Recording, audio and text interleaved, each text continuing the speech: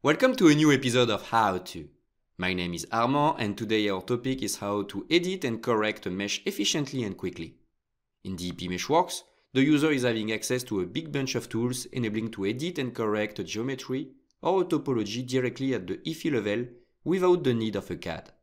Indeed, the philosophy of the software is to facilitate the manipulation, the creation, and the modification of your model directly at the IFI level with the aim of giving more lead to the CAE engineer.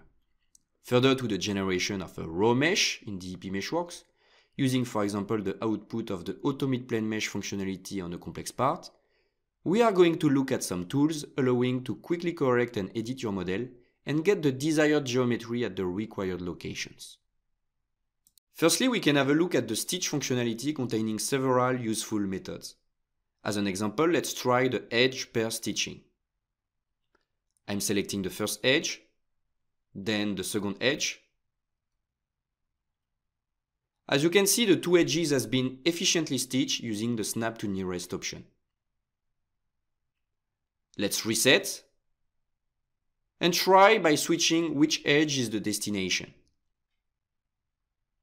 As you can see, numerous variants are available and you only need to play a bit with the options to see all what is possible with this powerful tool. Before going to the next tool, I would like to show you the edge junction stitching. Select 3 or 4 edges and automatically they are going to be stitched together. That's very useful when working on complex plastic features like honeycomb patterns or else. In Basic Mesh, a toolbox containing a lot of quick and efficient automated functionalities exists, named Mesh Editing. Let's have a look quickly at some of the tools like Replace Nodes, Collapse Slivers, Split, Combine, Swap, or Align Nodes. The Replace Node tool can be used to merge two nodes by giving a source and a target node. The equivalence can be done at the target node or at midpoint. It can be helpful to destroy little elements, for example. The multiple nodes option does the equivalence at the midpoint of every node selected, like it is shown here if I choose these 4 nodes. Collapse Slivers is another useful tool when working on an output mesh generated from a CAD that hasn't been cleaned up before. A sliver is the name given to surfaces that are long and thin. Usually their thickness is smaller than your mesh size. This is the reason why you can't model it. Instead of taking time and cleaning it at the CAD level, you can collapse it directly at the IFI level. Look at this example. Then, you have access to the Split, Combine, Swap automated tool. You can split with few methods.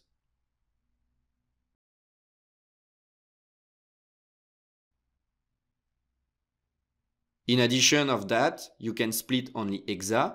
If the direction didn't satisfy you, it's possible to flip it. The split can be propagated to adjacent element in line. You can interactively split shell elements by drawing a line on the screen, or propagate the line to split your elements, or also split by clicking on an edge.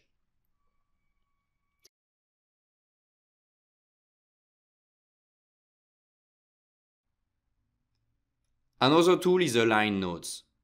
As you can see, it allows to align all the nodes you want based on the virtual line defined from your initial selection of 2 nodes. Now let's try one of my favorite tools, the Feature Insert functionality. This tool is enabling to insert 1D elements, or nodes, or group of nodes, or an edge, or a CAD line, or directly a 2D feature into your 2D mesh base component. The possibilities are infinite. As an example, I can quickly draw a CAD line, whatever its shape, on my mesh and insert it. I'm using the shortcut for Create Line tool. A nice S like this, for example. Create. Or I can also create a closed potato shape like this. Create. And then, once my CAD line has been generated, I can come back to the Feature Insert tool to finalize the process. As you can see, my IFI base component has been remeshed locally to fit with the CAD line I drew. Another example is that I can insert a feature that I copied from another location in my model to paste and insert it at a new location. To do this, I'm firstly copy-pasting the feature that I want,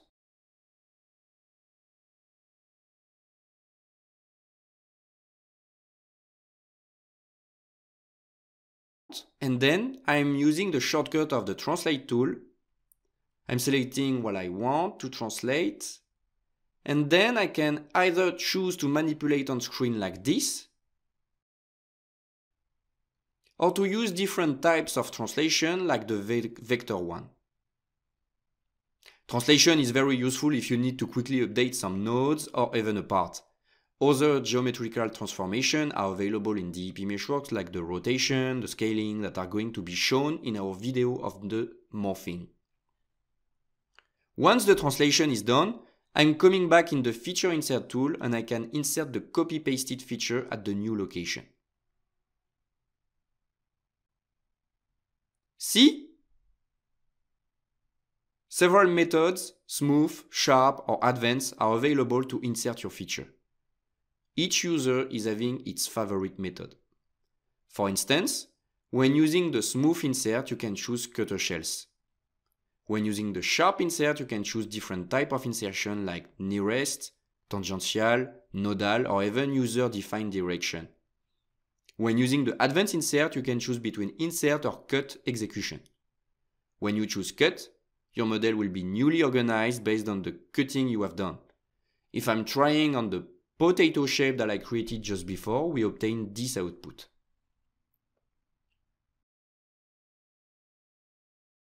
An important geometrical transformation that I didn't mention earlier is the projection. This is a very important tool in MeshWorks for quick update of your model. This tool is available in the Tool tab and also in the Mesh editing functionality. For example, sometimes after manipulating the model, it might happen that some parts of the mesh are no longer fitting with the CAD initial geometry. Very easily you can fix this. This tool can be applied to both CAD or FE entities. You can choose what entities is the source and what is the target. The projection method allows to choose the way to project the source. The most used are the two first ones. The snap to nearest method projects the source entities to the target along the shortest distance. The snap to nearest along allows, with the auto mode, to choose the direction of projection and the source will be snapped along the direction specified. If some nodes are required to follow the source nodes, we can select those nodes as dependent nodes. Hope you enjoyed the presentation of those tools in DEP MeshWorks enabling to quickly edit directly at the FE level a model. Now that you understood the philosophy of the software, feel free to practice and try all the other numerous tools available. This is how the episode number 5 of our series concludes. DEP MeshWorks is a software developed by CA engineers for CA engineers. If you have any question, please don't hesitate to contact us at email@depeurope.com. We'll be happy to support you to solve your modeling problem as fast as possible. Thank you for watching and don't forget to like and subscribe.